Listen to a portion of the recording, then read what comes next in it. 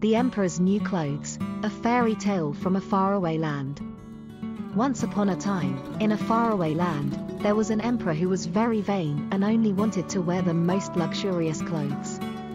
He had a great wardrobe full of beautiful garments, but he was always looking for something that was even more special.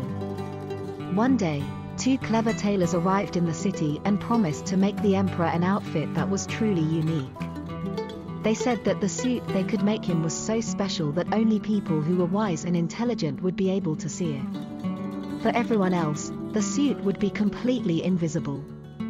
The emperor was so intrigued by this idea that he immediately agreed to the tailor's request and asked them to make the garment for him. When the tailors were finished, they presented the emperor with the suit, which was indeed invisible to the eye. The emperor was absolutely thrilled and insisted on putting it on right away. With great pomp and ceremony, the emperor marched through the streets wearing his new clothes, which of course no one could see. Everyone was too afraid to say anything, for fear of being deemed foolish. At last, one small child spoke up and said, "But the emperor has no clothes." Realizing what had happened, the people began to laugh and cheer.